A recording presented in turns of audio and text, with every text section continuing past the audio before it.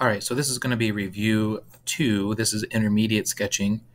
You can see from this finished project it's going to be pretty intricate. We got a lot of curves and just a lot of measurements going on in here. And we're going to learn a couple new tools, I believe. So we're going to go ahead and get started here. First step, create a new document. Be sure that the workspace length unit is set to millimeters, and then begin a sketch on the front plane. So we're going to go ahead and go to Create Document. It's going to be Review 2, so include your name in it if you can. So Vigil Review 2.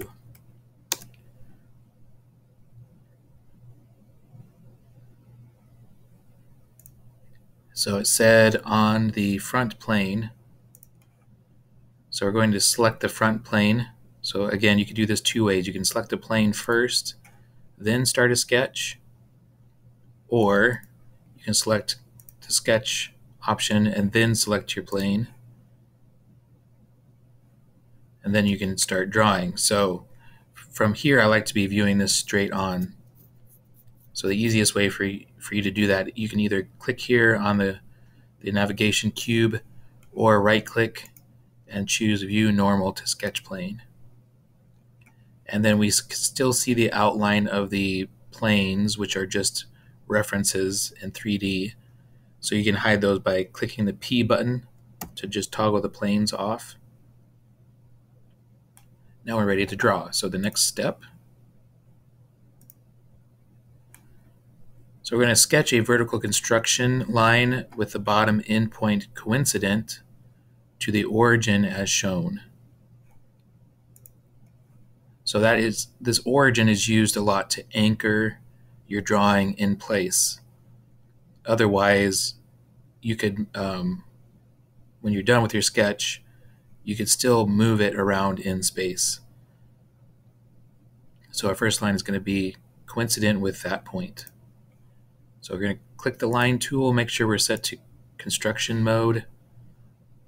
And if you hover over that, you can see that there's a shortcut, which is Q. So Q for construction. That's how I've remembered it.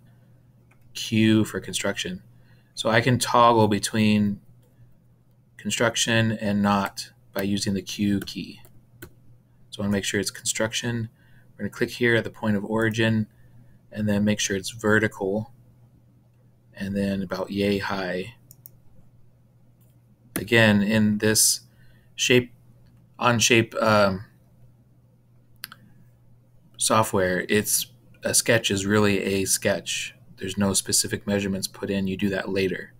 So we're just getting the general shape. So we have a vertical construction line, and then we want some horizontal,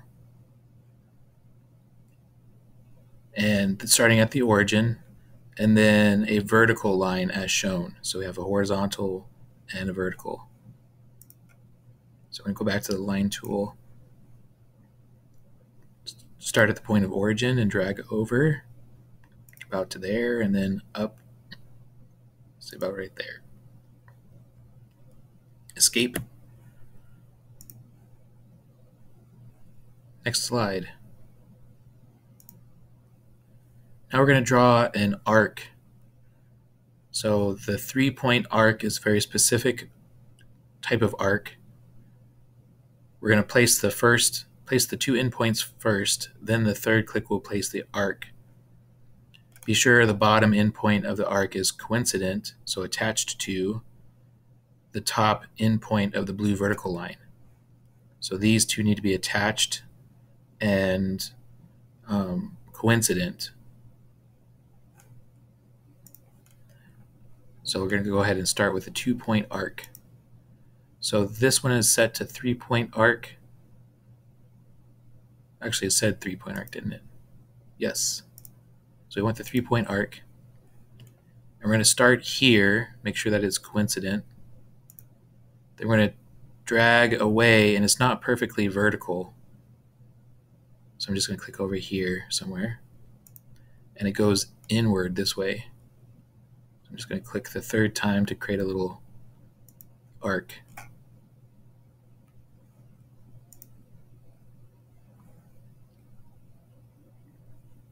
All right, next slide. We're going to use the mirror tool to mirror the vertical line and the arc on the opposite side of the construction line. So I'm going to go ahead and get out. I'm still in the arc tool, so I'm going to press escape to get out of that.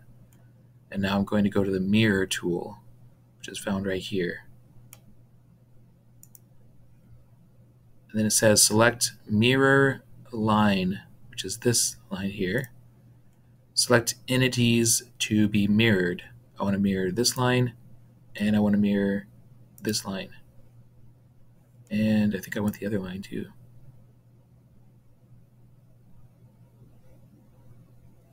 Did I skip a step? Nope. Well, let's see. All right, so I want to mirror this line too, I believe.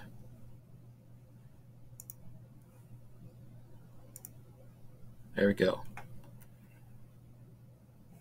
So we're done mirroring, so I'm going to press escape to get out of that tool.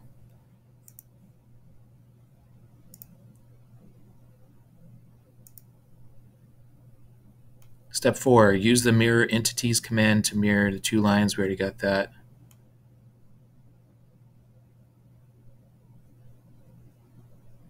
All right. Number 5, add a tangent arc between the other two arcs by selecting the tangent arc tool from the sketch bar. Then click on the end point of one of the arcs. Next, click on the end point of the other arc as shown. Be sure the new arc is tangent to both existing arcs before moving to the next step. All right, so we're going to start with a tangent arc tool. So we're going to choose this one here. Click one of these points to start the arc. We're going to click over to the other point to end the arc. I'm going to click on Show Constraints so I can see and make sure this arc is tangent. So let's go ahead and escape out of the arc tool. Hover over this. This tangent constraint only applies to this line over here. So I want to make sure that this is also tangent to this arc over here. So I need to add a tangent from this arc to this arc. So now I'm tangent on both ends.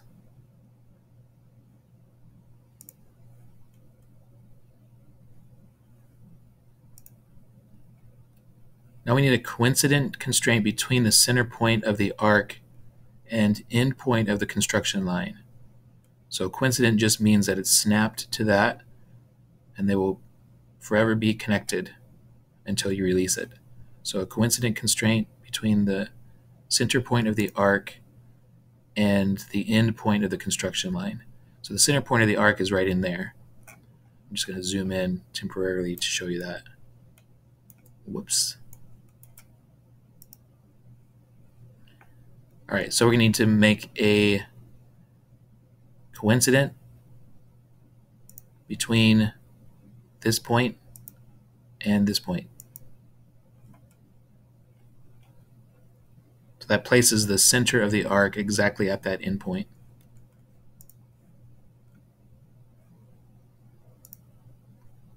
Now we're going to add dimensions as shown. So the first one I'm going to do is this 200 between the center of the arc and the base point of origin there. So that's 200. So we're going to move to this dimension tool. So between here and here should be 200.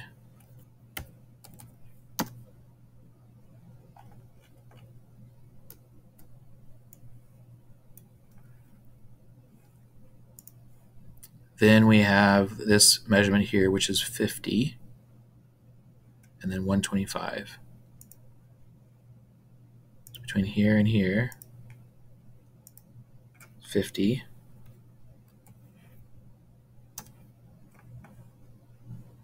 And then here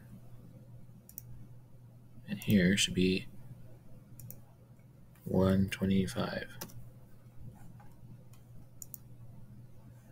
Then we have a radius of 125 and a radius of 75. So this should be 125.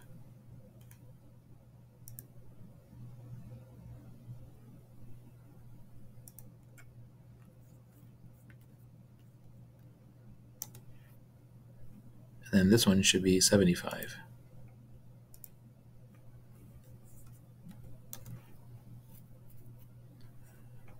All right, everything should at this point be black, which means it's locked down in place.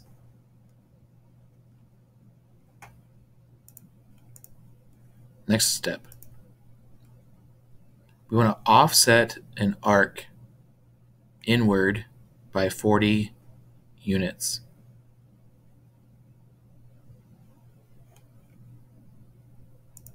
So offset is right here. We want to offset this line inside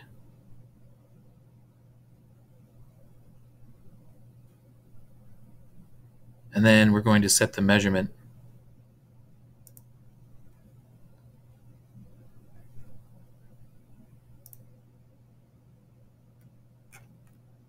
Was it 40?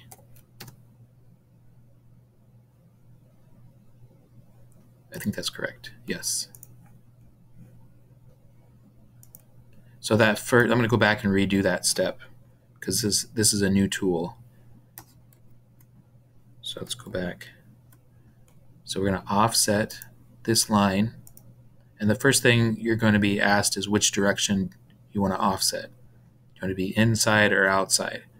It happens to be choosing the right direction, but if it happens to be outside and you need to switch that, you have to click on this arrow icon.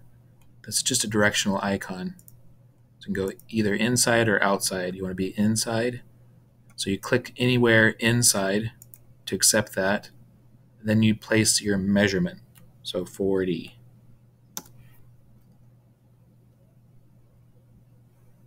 All right, next.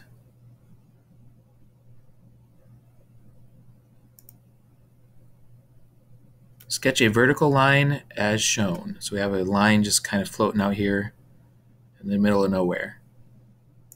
So we need to sketch this line about right here.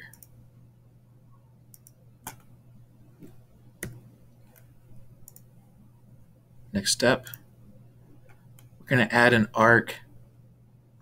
So sketch a tangent arc connecting the offset arc to the vertical line as shown. And make sure it's tangent on both sides.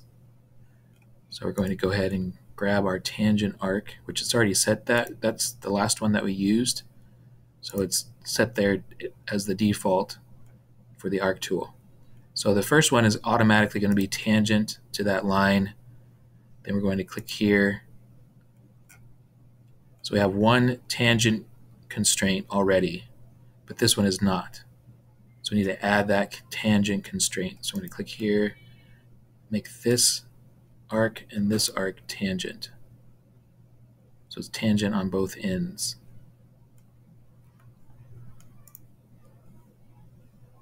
Next slide. Select the Sketch Mirror tool to mirror the line and the tangent arc about the construction line as shown. Be sure the newly mirrored entities have the indicated sketch constraints. So we want coincident and tangent on both of those. So we're going to mirror those over. So select the mirror line. Oh, that's the offset, sorry. So this one here, mirror. Select the mirror line first, and then the entities you want to mirror. So we want to mirror this line and this arc over. So we have already something broken here. So I'm going to make that tangent and see if that fixes it. So I want this line and this line to be tangent. Can't be. Right, so there's something wrong here. I need to check this out.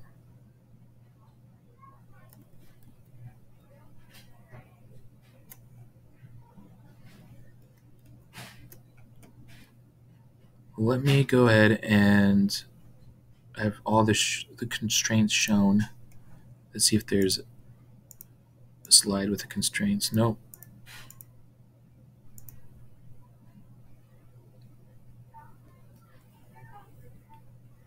There's something off about my drawing.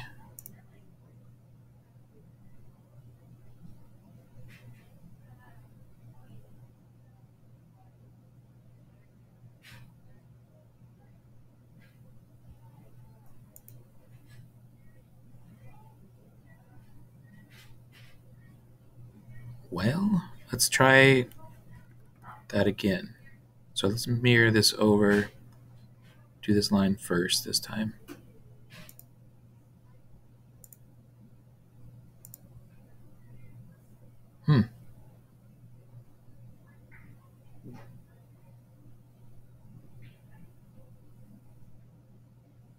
Let's see if I can make that tangent.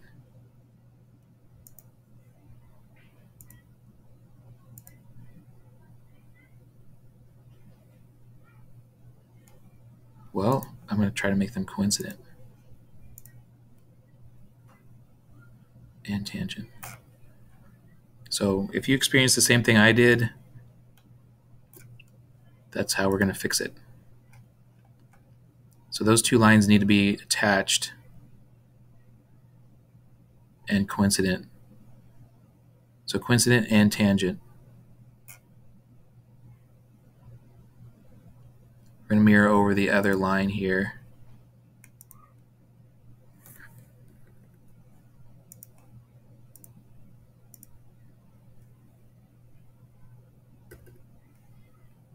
So we have this here, and we'll go ahead and make this tangent to that as well.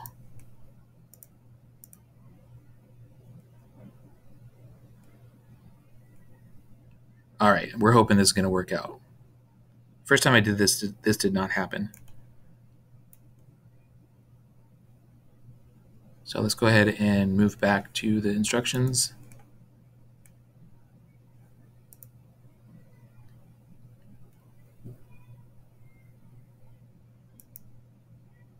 All right, now we've got another arc at the bottom, tangent arc, connecting the two vertical lines at the bottom. Make sure it's tangent on both ends.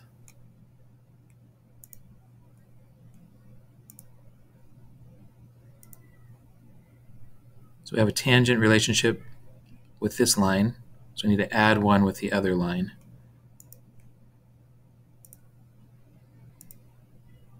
Should be tangent on both ends.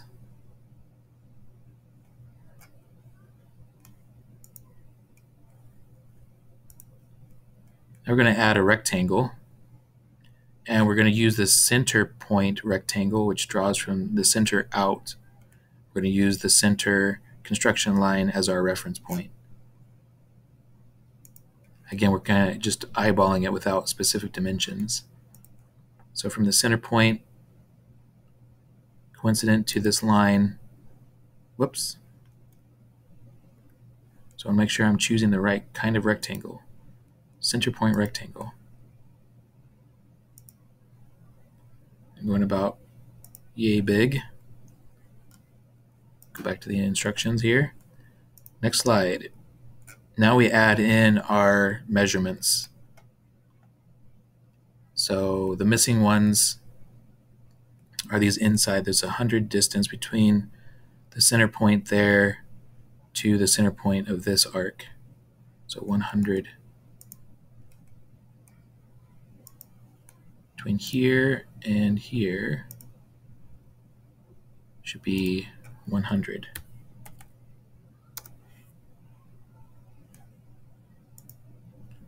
Then we have a radius measurement for this arc and this arc. So we have 40 and 15.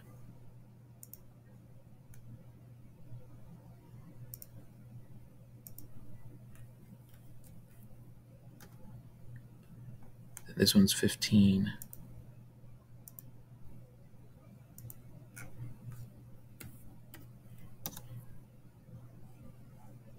All right. Now we have the box, the rectangle measurements inside, 80 by 20. So let's do this. 80 by 20.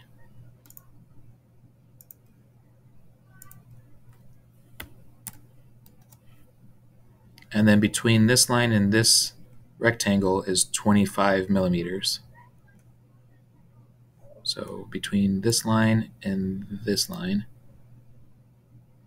should be 25.